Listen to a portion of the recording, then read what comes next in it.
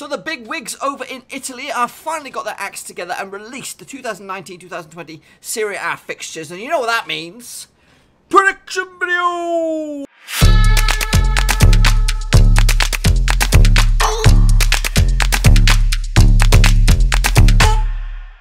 That's right, folks, back once again with another prediction video. This time we've gone over to Italia, that's right, to predict the outcome of the 2019-2020 Serie A season. We'll get to that in just 1 second. If you're new to the channel, smash your subscribe button to keep you bang up to date with all things Blackburn Rovers related, Serie A related, world football related. We're going to all here under one roof, skis. That's right, folks. So let's get cracking, obviously. The domestic seasons out in the UK are right around the corner. I think the German league and the Spanish league are not far behind as well. But Serie A are the late entrants to the party. They'll be towards the back end of August to kick off their campaign, and it is looking like a bit of a shake-up. A lot of new managers knocking around. Juventus got a new manager. I think Roma have got a new manager. Inter Milan got a new manager. It's a bit of a domino effect up and down the old Serie A. But let's get cracking, folks. And like the previous prediction videos, we do it a little bit different over here. We go smack dab in the middle and go and work our way down, and then we work our way up. Now, what I would have usually said, like in previous videos, behind me are the results, but unfortunately that is not the case. I did do this result by result, and it got and we'll have the verdict of the table. But unfortunately, I don't know, went backwards or something on the browser, and I couldn't go back and take any snapshots. So you're just gonna have to believe me, folks, and that is sometimes harder than it can be. So let's get cracking and take a little look smack dab in the middle at who I think will be 11th, and I am going to go with last season's dark horse a little bit, and it was Torino. That's right. I think they're going to be out of the races a little bit this season. I think they'll be content with that. Obviously, they've got Europa League football to deal with this season, so I think that's going to put an extra bit of pressure on them to try and do well and get further in that competition. And I think they're going to take a hit positionally this campaign. So into 12th spot we've got, and it is Parma. Another team that did okay last season, hanging on for dear life in the end. 14th spot overall, 3 points clear of the drop zone. And again, I'll show you once I've done the big reveal, the points tallies that I think. And again, just take those with a pinch of salt. But Parma, for me, a couple of positions better off than last season. They did finish in 14th, 2018-2019. So a couple spots up the table. Moving forward, we have Genoa. Again, one of the even more luckier teams in Serie A this season. Hanging on for dear life by goal difference. Last season they did finish in 17th, just above Empoli, who I think they entered a playoff bout, but ultimately they went down. Genoa stuck around. So I see them doing a little bit better this season. Next up we have Udinese. They finished strongly at the back end of the last campaign, winning the last 3 games to push themselves up to 12th. A team that usually is like a mid-table team. And again, I think they'll be in the mid-table zone, but unfortunately I think a couple of spots worse off this time out. 14th spot for Udinese going into 2019-2020. Into 15th spot we have Spal. Again, a team that they actually finished the season in pretty shit form, losing the last 3 games. So again, they were up and down last season, bit of a yo-yo, but ultimately finishing in 13th spot. So this season, a couple spots worse off, but hanging on in there in Serie A for another season. So 15th spot for Spal. Now, next up we have, last season was Fiorentina in this spot. But for me, it will be Bologna. Now, Bologna finished in an incredible 10th spot last season with a very, very good back end to that campaign, winning, just losing the 1 out of the last 6, winning 4 of those past 6 games as well. So they finished strongly, but this season I think they're just going to hang on for dear life. Finish in 16th spot for the overall campaign. Into 17th spot, the luckiest position in the table, and it is Brescia. That is right, one of the teams that got themselves promoted last time out from Serie B up to Serie A. This time they're going to hang on for dear life in Serie A for another season. I see them just getting their noses above it, above the drop zone. The 2 relegation spots, I think, is a playoff spot, and again, we'll probably look into that in a little bit. Into 18th spot we go. And it's Lecce, that's right. Another team that came up with Brescia. I think they finished 2nd in the table last time out in Serie B. Unfortunately, it's going to be a very brief spell for them in the top flight over in Italy. I think they're going to get relegated via the playoffs, or at least get into that 18th spot. Not necessarily get relegated. They might hang around and stick around for another season, but they'll be in that unlucky spot They'll have to duke it out with whoever they'll face in those playoffs. Into 19th spot is Cagliari. That's right. Last season they finished in 15th spot, and again 3 points off of the old drop zone. But this season I think they're going to go down, and down with a bit of a stinker as well. So ultimately in the bottom 2 spots, which means dead cert. Well, it's relegation for sure. Not playoffs and all that kind of stuff. So then wrapping up the bottom spot, the worst team in the division will be Hellas Verona. That's right, making a return to Serie A this season, but it will only be a fleeting visit, and they'll get themselves relegated in their return season. So that is the bottom 10. Now what about the top 10? I'll tell you now, folks, it is a little bit of a shake-up, but not a massive shake-up, but I'm going to give it to you straight. Here we go, into 10th spot we go, and it is Fiorentina. That's right, last season they finished in 16th spot with a very, very dreadful end of the season, just winning, just getting a point at the last 6. 5 defeats on the spin before that draw. So they need to start the division, the season strongly to get themselves up into top gear and maybe battle into those outside those Europa League spots. But ultimately, 10th spot for them. They'll hang about and hopefully have a better season, because you know, I think they deserve to be much higher than 16th or 7th. Yeah, 16th that they were last season. It's a 9th spot. No change, folks. It will be Sampdoria. I think they've got a new manager. Don't know his name. Don't quote me on it at all. I think his manager went over to Roma or something. It was a bit of a domino effect towards the top end of the table. But Sampdoria have a new manager, but ultimately it'll be the same shit, different season. 9th spot for them. But hey, I think that's the kind of position they're going to be duking out for year in, year out.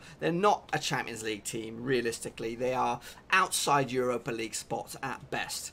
Meanwhile, to 8th spot, we have Sassuolo. That's right. Very, very strong season last season, but ultimately they are trailed off towards the back end of it, just winning 1 out of the last 6 games. They only lost 2 of those last 6 as well, so it's not a great end of the season, not terrible, but just to kind of petered out. But they were in the mix, and I think they'll do better this time around. I think they've improved their squad. I haven't really delved into too much of the transfer activity over in Italy, but for me, I just think there's something about them, and they'll do themselves a bit of justice and get themselves further up the table, just outside those illustrious Europa League spots. Into 7th spot, we have AC Roma, wherever you are in the world. Again, new manager for them. Ranieri was in charge with them last time out and got themselves into Europa League football, into 6th spot. Correct me if I'm wrong, Italian fans out there. Now, I'm not... are they in Europe or are they not in Europe? Because I now know, looking at this old table, that Torino are 7th last time out, but they're in the Europa League. And I think I had a comment on one of the previous videos saying that maybe Roma got disqualified or something.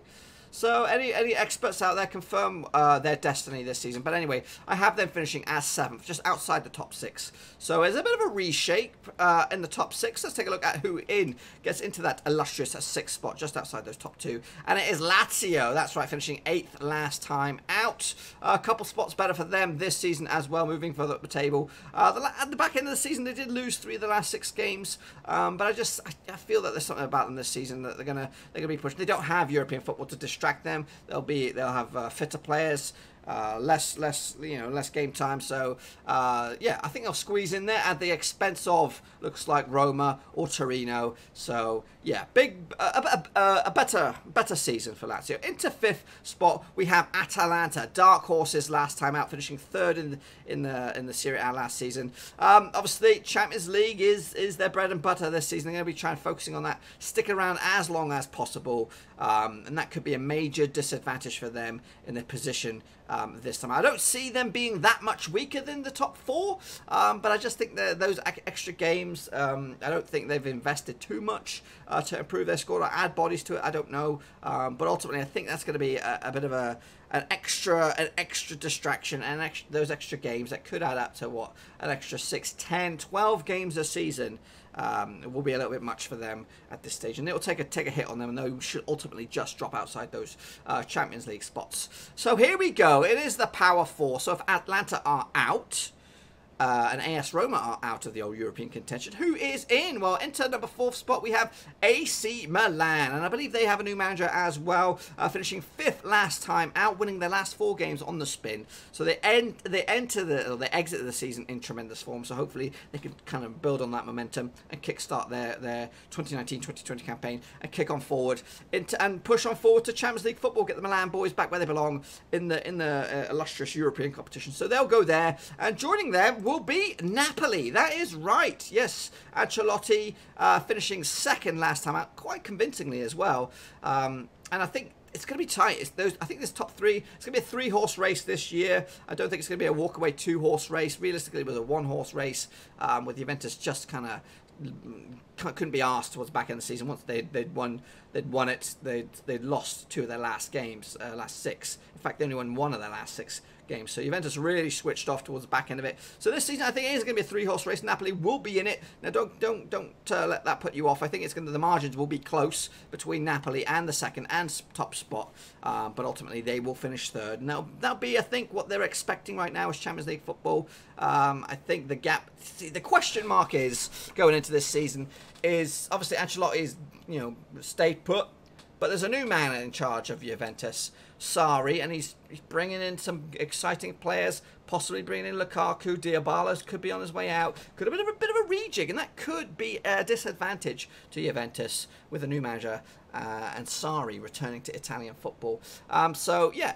But ultimately, the top 2, it will be duking it out, and I'm going to give you the names now. It is obviously between Juventus, and it is between Inter Milan. Antonio Conte is also back in Italian football, in charge of Inter Milan, boys and girls. So who's going to come out on top? Will it be Sarri ball, or will it be Conte ball? 2 ex-Chelsea managers. In fact, the top 3 are 3 ex-Chelsea managers. Holy smokes, boys and girls! But who's going to be the ex-Chelsea governor, top of the pops? Well, it's going to be Sarri ball, boys and girls. That's right. I just think Juventus still have the reshuffle will be a bit dramatic, I think, and I don't think they're going to walk away with the league as convincingly as they did this season. Obviously, still got Ronaldo, who is a born winner. Their defense is aging, but they've just brought back Buffon. They've brought in this De Ligt fella. They're about to bring in Lukaku, who will score goals in this league, no question. So the backbone is still there. The leaders, the experience, the know-how, and some youngsters as well who are going to be knocking on the door. As for Inter Milan, I think Antonio Conte will bring that winning ethos back. He's a natural winner. He won bucket loads for Juventus before leaving. He also won the Premier League for Chelsea. So he's returning, and he's gonna give them some food for thought towards the top end of the table. Obviously, Inter Milan finishing 4th last time out. Juventus going all the flipping way. So that is my tip for the top. Now, like I said, I'm going to try and give you here what are the grand scheme of things here. This is the table as a whole. And as you can see from this, 6 points separate Juventus from Napoli, who are in 3rd spot. So that's how tight a margin it is. 2 defeats less for big Juve. 4 more points than they did last. Obviously, like I said, the back end of the season, they've been absolutely woeful. As for the bottom, yeah, it might not be as big as this, but it looks like Lecce going down on 29 points on aggregate or on goal difference, with pressure on the same as well. Cagliari and Hellas Verona all going down with less than 30 points. So, and 4th spot last year was 69 points. 4th spot this year, 76 points. So, yeah, you're not bad points tallies. But that, my friends, is all I have for you. What do you think about my predictions for this league? Will it be Juventus league once again? Will Inter Milan be up in the mix, or Napoli come close once again? How about the drop? Teams for the drop? Will it be those Serie A B boys who'll be back down the bottom end of the table, or will there be some surprise packages? Fiorentina, Parma, Torino. Give me your thoughts and opinions in the comment section down below. In fact, I'm going to go back here, folks. A bit of admin for you, folks. So I will be doing weekly predictions for Serie A, kicking it off in the match day 1 right here on the channel. And throughout the rest of the season, there will be pre-recorded, no live business this season, maybe next season, depending on how stuff goes down. And if you want a link to the channel, it is right above me head. And also let you know that I've got a live fantasy football league, which is just about to kick off. This video will be live, what, Thursday, something like that. Yeah, so this is live. Code is up at the gym, up there somewhere. It's fucking up. It's up there. It's right there. Stick that code in there. Head over to the website, Fantasy Football Premier League. Stick that in. Free to enter. Gives yourselves a possibility to win cash prizes on a month-by-month basis, and also a grand prize at the end. Right, so it's $10, $10, €10, whatever it is, monthly prize, and then 100 for the champion, which will be me. Game on.